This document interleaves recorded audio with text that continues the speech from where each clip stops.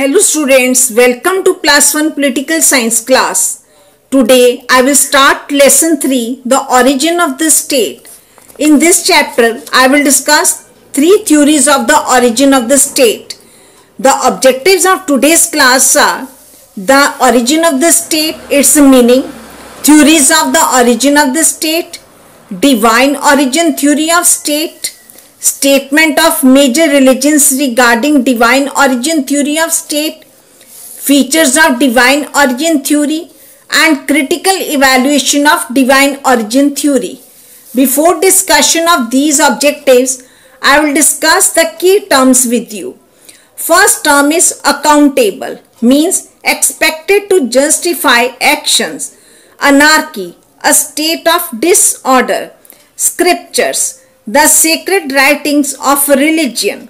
Monarchy, a form of government with monarch at the head. Orthodox, following traditional rules of a religion or philosophy. Banished, sent away from a country. Now I will discuss the topic of the day, that is the origin of the state. I will discuss its meaning. Students, today I will talk about several theories of the origin of the state. The word state is not a new term for you. You have already done the 4 elements of the state, its relation with the government, nation and nationality. State originated at a time when there was in existence no system of recording historical developments. Initially, people began to think of state as a divinely originated institution. However, after some time, several thinkers tried to explain its origin on the basis of factor of force. They faced their views on the basis of the fact that state used force for commanding obedience to its laws. In the 17th and 18th century, several thinkers like Hobbes, Locke and Rousseau came with the theory that state was a machine that came into being as a result of the social contact made by the people living the prehistoric state of nature. But now thinkers believe that state originated gradually as a result of historical evolution. Historical evolutionary theory came to be the most accepted theory of the origin of the state. So in this chapter, I will discuss the 3 theories of the origin of the state. The first theory is the divine origin theory, then social contact theory and historical evolutionary theory. First of all, I will discuss the divine origin theory of the state. The divine origin theory of state has been the oldest theory of the origin of the state.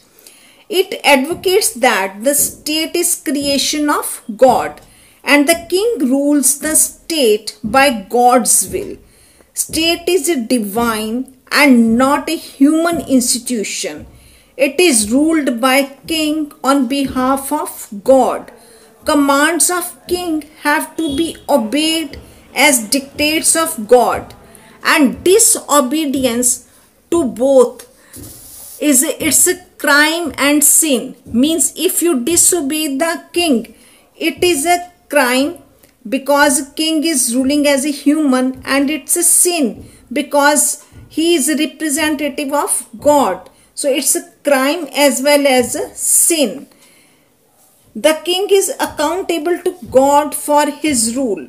His laws are always just because these are made on the basis of his divine rights.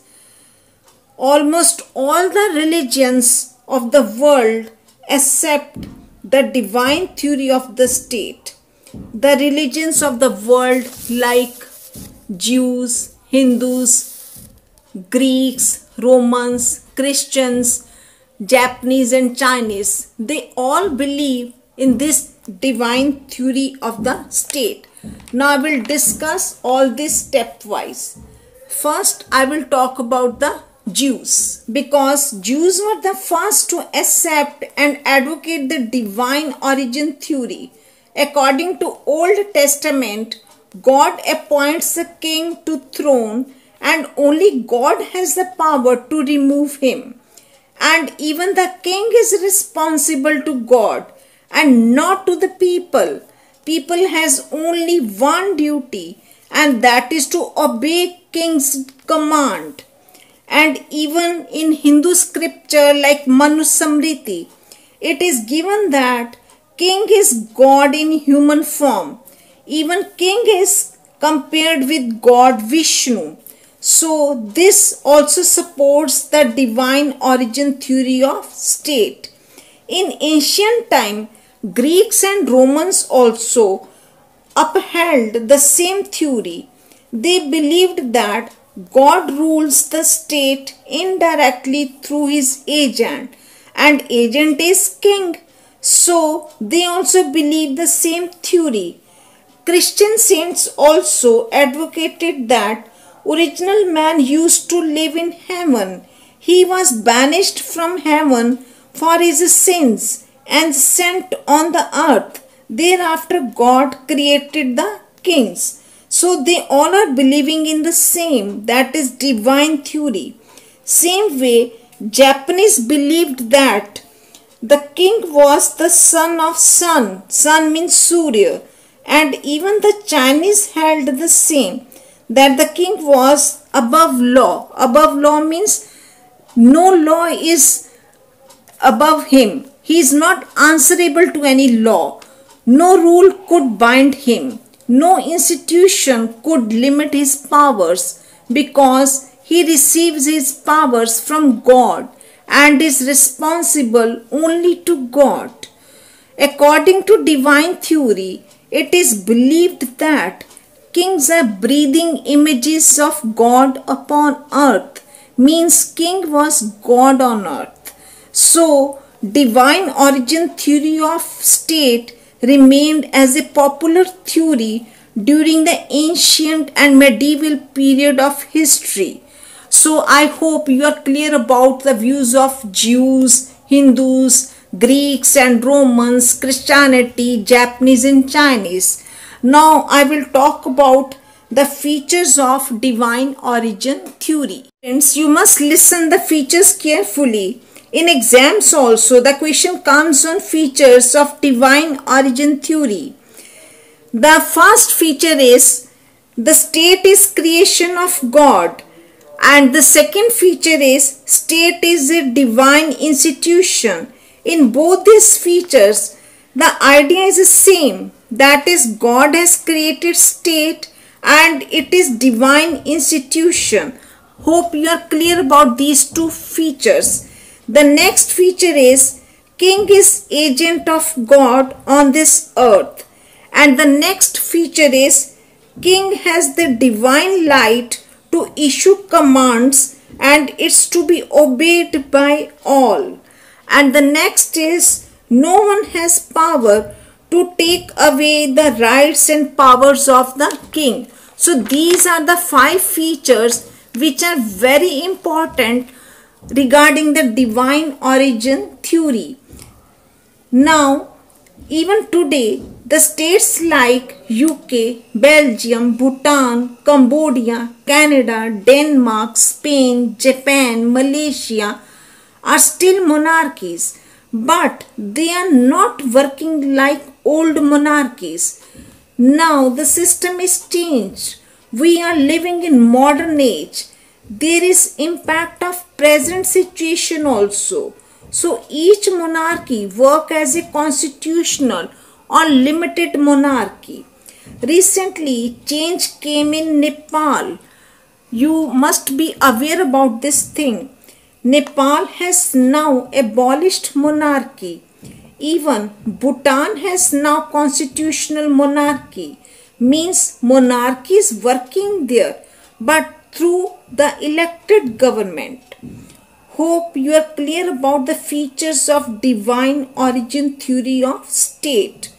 No doubt this theory remained very popular in the ancient times, but in the contemporary times it stands rejected as invalid, and many changes are coming just now, as I discussed the example of Nepal and Bhutan, where constitutional monarchies have been set up.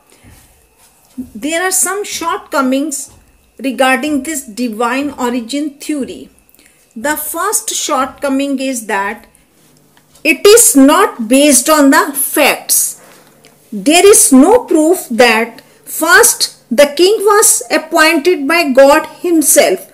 So it is based on faith, not on facts. Secondly, it is based on mythology. Again, as I told you that historical facts are missing. Now, divine theory holds that king rules by divine right. It is responsible to God and the people have to obey him. Now, students, this point is totally against morality. King is not answerable to people, rather people are to follow him. Maybe king is right or wrong, but people are to follow him. He is not answerable to the people, he is answerable to God. This is not according to morality, it's against morality. So this is totally undemocratic, as it is based on divine rights of king. This makes the king a dictator. It provides him all the powers by the name of God. It provides him unlimited powers. Is this point clear? So, in this era of democracy, this theory does not hold ground. In the present age, people elect their government and can even change him. So, monarchy is an almost dead institution. If we find anywhere, it's only nominal monarchy. So, constitutional monarchy and not a real monarchy. Because of all these shortcomings, the theory of divine rights stands rejected and unacceptable. Like I give you example of British Glorious Revolution. In this glorious revolution in 1688, the people rejected the powers of the king and they established and accepted the sovereignty of British Parliament. So, in the contemporary age of liberal democracy, no one gives any real importance to the theory of divine origin of state and divine rights of monarchy. Monarchy lives as constitutional monarchy, like in Malaysia, Belgium, Denmark, Japan, Netherlands, Norway, Spain, Sweden, etc. So I hope you understand it's not divine theory working in these days in these countries. These countries have their constitution and that is supreme.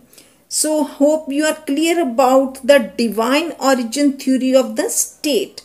You will watch this video again and do your snap homework questions. So till then, goodbye and thank you.